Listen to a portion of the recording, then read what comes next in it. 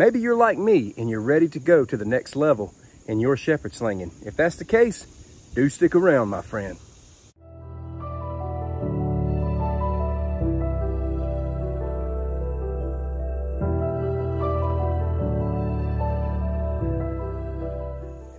I hope you're doing well. Thank you for taking time just to click on this video. My goal is to do two things.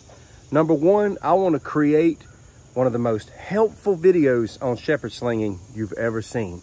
Number two, I want to give a shout out to a well-deserved slinger here on YouTube that I've been gleaning from for quite some time.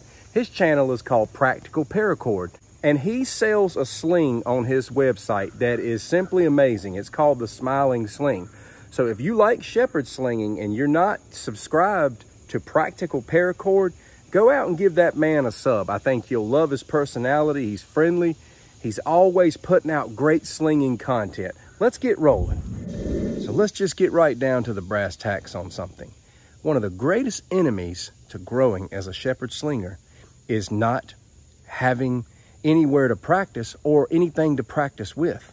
It's easy to get a shepherd sling, but it's not always so easy to figure out what your practice setup is going to be. I've made some connections with guys who have some really good setups.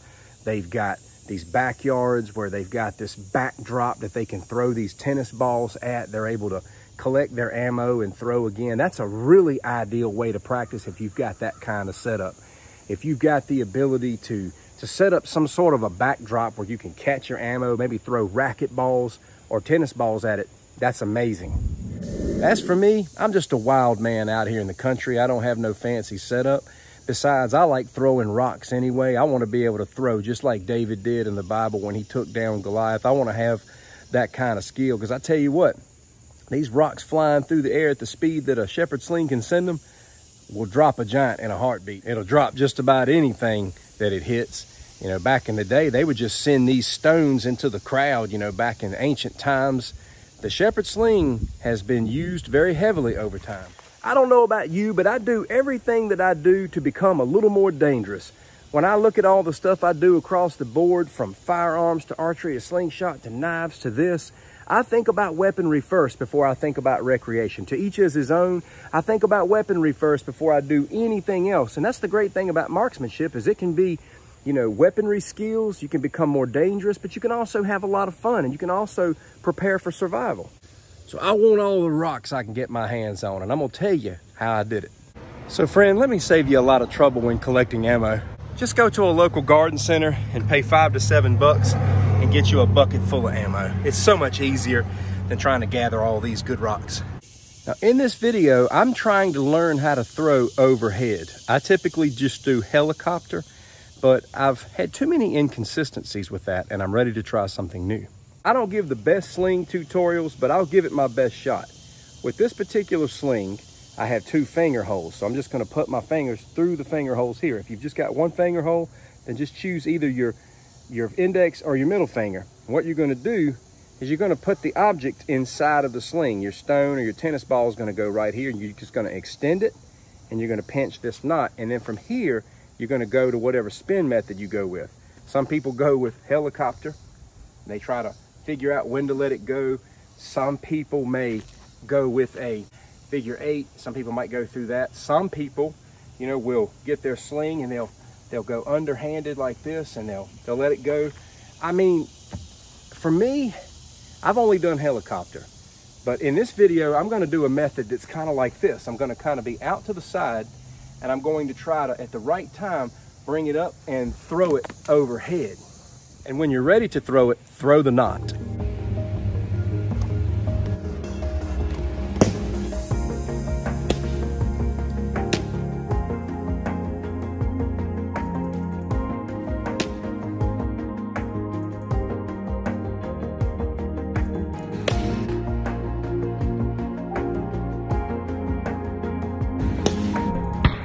I know I had some success, and I did experience more consistency throwing it in the same direction, but it's still hard getting into the flow for some reason, because I used to try to time it on the helicopter throw this way. I didn't throw it overhead. I helicoptered it sideways. Well, now I'm kind of doing like a sideways helicopter, but I'm trying to transition into throwing overhead like a baseball, and it's sometimes easy to get out of that groove. I'm not aiming at anything, but I'm gonna try to slow it down so you can see what I'm doing.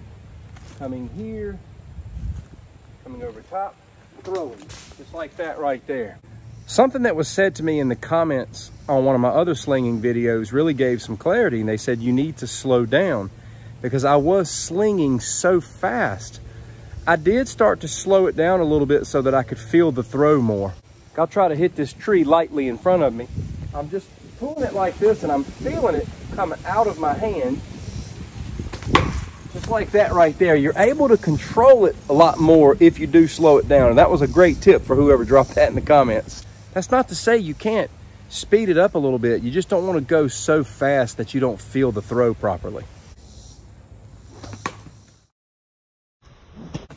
It's also easy to throw too high or too low. You have to kind of use your senses for this and engage the target. If you're throwing low, you might need to kind of crouch down and zoom in on your target.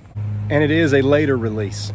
Now, I'm not the expert here. I'm just trying to tell you some of the things that were starting to work for me. Throwing higher meant a little earlier release. I don't know about you, but I find slinging to be some of the most challenging marksmanship that I've ever worked with. And every time I feel like I'm starting to get a little bit good at it, I don't know, there's just more challenging elements that pop up. But I'm just bound and determined to get surgical with it. And here's the deal. I welcome any comments and expertise that come my way on this video.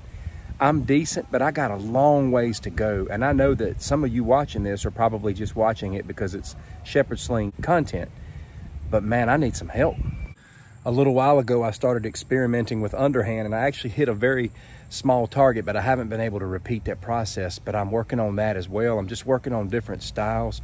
I'm just trying to get really accurate with this because I really want to be good as a shepherd slinger. I do hope that I was able to make some sort of contribution to your skill set just by watching maybe some of the things that I did or some of my strategies or approaches, and I hope that I was a help. But I've got a lot of work to do myself, and I'm gonna go ahead and bring this video to a conclusion.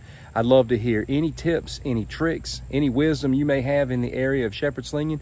And I do wanna encourage you to go check out Practical Paracord. If you like slinging, you're gonna love that channel. Thanks for watching, take care.